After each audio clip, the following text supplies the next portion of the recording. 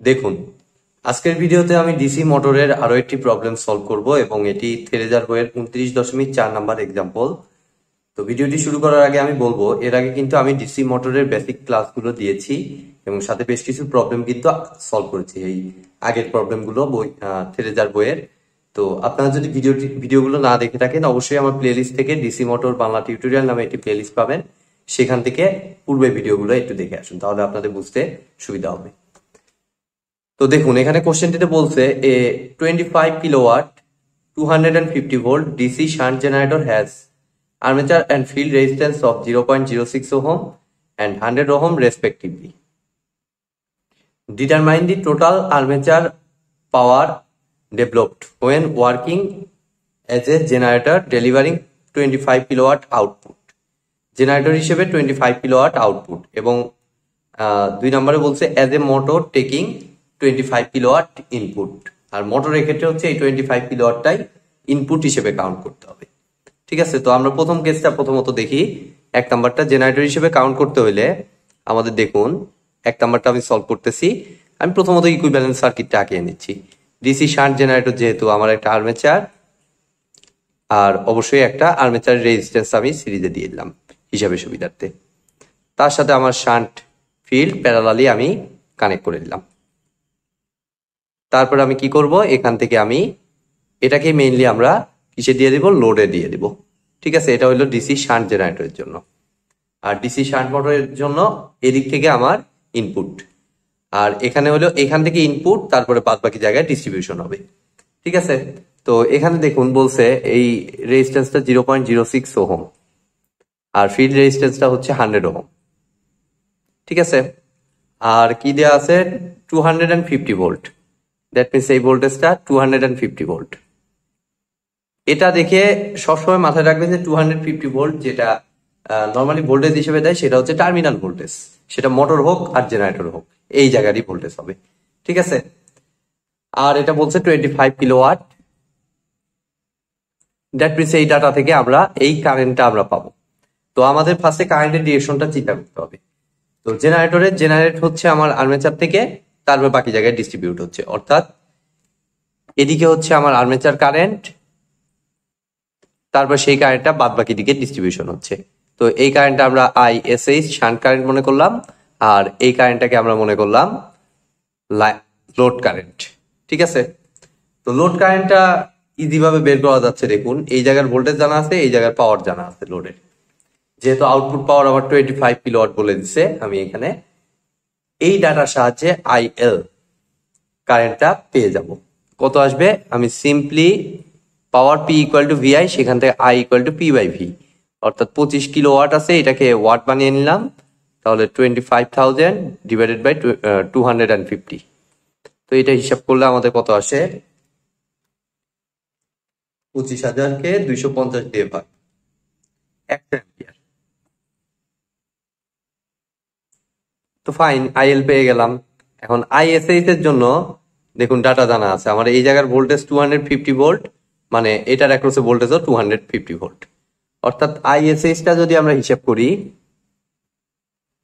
Shunt current, এটা আমার আসতেছে দেখুন 250 ডিভাইডেড বাই 100।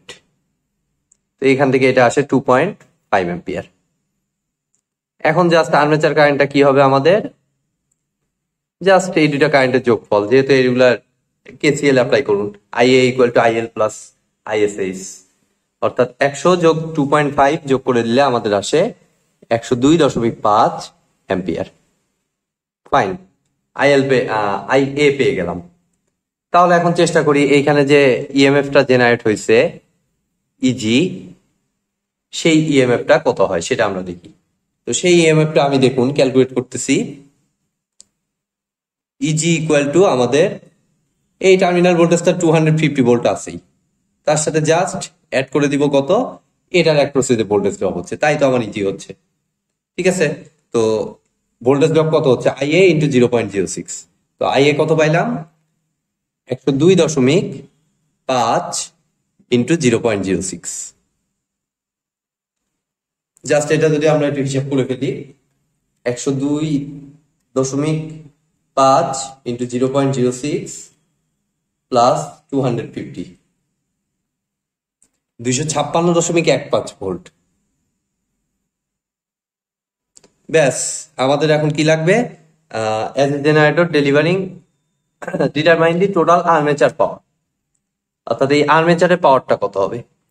তো আর্মেচারের ভোল্টেজ জানা আছে, ইজি যে মানে ইএমএফটা জেনারেট হয়েছে সেটা জানা আছে, এবং আইএও জানা আছে। তাহলে এখান থেকেই তো আমরা আর্মেচারের পাওয়ার পেয়ে যাব। তো কত হবে আর্মেচার পাওয়ার? জাস্ট আমি কিভাবে প্রকাশ করি, আমি পি আর্মেচার মনে করলাম, P A R M equal to simply হবে easy into IA, P equal to Vi formula থেকে। তো এখানে 256.15 ইন্টু আইএ কত, 102. আমরা একটু উপরের দিকে লিখি, এদিকে জায়গা নেই তো।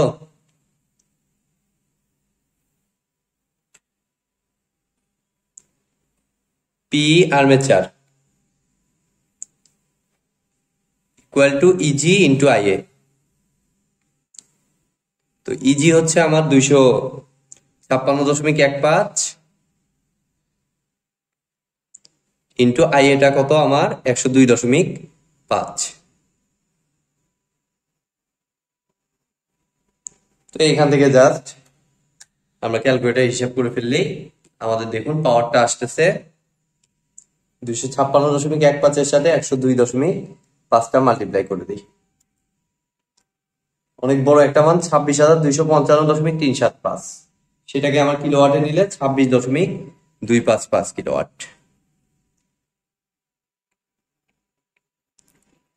ব্যাস, প্রথম কোশ্চেনটি সলিউশন হয়ে গেল। এবার দ্বিতীয় কোশ্চেনে কি বলছে, 2 নাম্বারটায় এই সেম জিনিসটাকে আমার মোটর হিসেবে কাজ করাইতে। ঠিক আছে, তাহলে আমাদের দেখুন আমি ইকুইভ্যালেন্স সার্কিটটা একটু মডিফাই করব। তো এগুলো আর লাগতেছে না, এগুলো আবার নতুন করে ক্যালকুলেট করতে হবে। তো আমি এগুলো মুছে দিচ্ছি।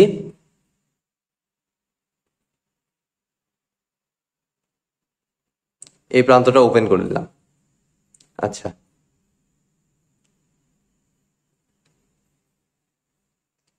তো দ্বিতীয় কোশ্চেন আমি সলভ করতে যাচ্ছি, 2 নাম্বারটা। তো সেম মেশিনকে মোটর হিসেবে কাজ করাইতে হবে। তো এই রেজিস্ট্যান্সটা কত ছিল, 100 ওহম। আর মোটরের ক্ষেত্রে আমার এদিক দিয়ে ডিসি ভোল্টেজ ইন করাইতে হবে। তো সেই ডিসি ভোল্টেজ কত দিচ্ছে আমার, 250 ভোল্ট। তাহলে এটা 250 ভোল্ট। আর এখানে মোটরের ক্ষেত্রে টেকিং 25 কিলোওয়াট ইনপুট, অর্থাৎ এই যে এটাই তো ইনপুট, অর্থাৎ এখানেই 25 কিলোওয়াট নিতে বলছে। ঠিক আছে, তাহলে আমার মোটরের ক্ষেত্রে এই দিক থেকে ইনপুট, দ্যাট মিনস কারেন্টের ডিরেকশন হবে এই দিক দিয়ে, এটাকে আইএল মনে করলাম, এবং আই এর ডিরেকশনটা অপোজিট হয়ে যাবে। ঠিক আছে, তাহলে এখন দেখুন আইএল কারেন্টটা সিম্পলি আমার এই পাওয়ারটাকে এই ভোল্টেজ দিয়ে ভাগ করলেই আমি আইএল কারেন্টটা পেয়ে যাব। কত আসে এটা, 25,000 বাই 250, মানে ওই 100 অ্যাম্পিয়ারই। আর আইএসএইচ শান্ট কারেন্টটা আমার আসতেছে, এটার অ্যাক্রসে ভোল্টেজটা ওই 250 ভোল্টই, আর রেজিস্ট্যান্স 100 ওহম। তাহলে 250 ডিভাইডেড বাই 100, 2.5 অ্যাম্পিয়ার। এবার আমার কি লাগবে, আর্মেচার কারেন্ট হলে আমাদের ইজি তো না, এটা হবে ব্যাক ইএমএফ। মোটরের ক্ষেত্রে এটাকে বলে জেনারেটেড ইএমএফ না, ব্যাক ইএমএফ। মেইন ভোল্টেজকে বাধা দেয় বলে এটাকে বলে ব্যাক ইএমএফ।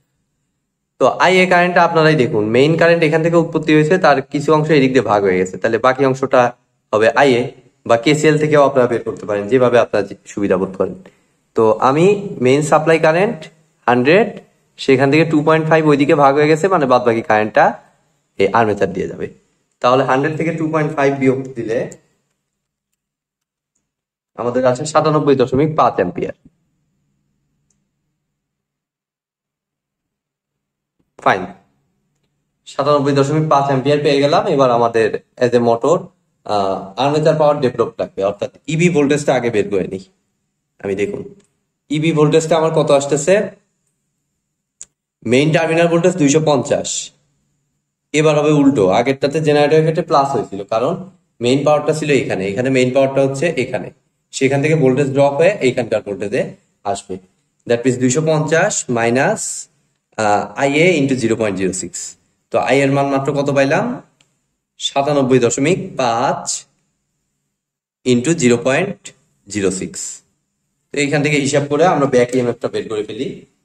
97.5 এর সাথে 0.06 মাল্টিপ্লাই করে 250 থেকে বিয়োগ দিব, তাহলে 244.15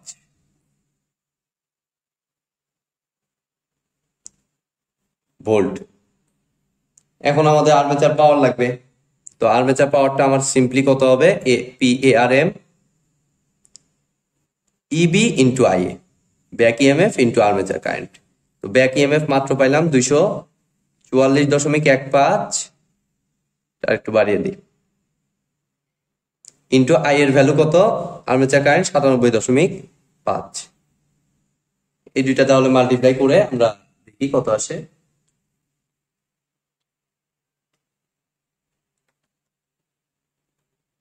অনেক বড় মান, 23,804.625 ওয়াটে। তাহলে কিলোওয়াট নিলে সেটা হবে 23.804 কিলোওয়াট। তো এই হচ্ছে এই কোশ্চেনটির সলিউশন। আজকের মতো ভিডিওটি এ পর্যন্তই। ভিডিওটি যদি ভালো লেগে থাকে অবশ্যই ভিডিওতে একটি লাইক দিবেন, বন্ধুদের সাথে বেশি বেশি শেয়ার করবেন, আর চ্যানেলে নতুন হয়ে থাকলে অবশ্যই চ্যানেলটি সাবস্ক্রাইব করবেন। ধন্যবাদ।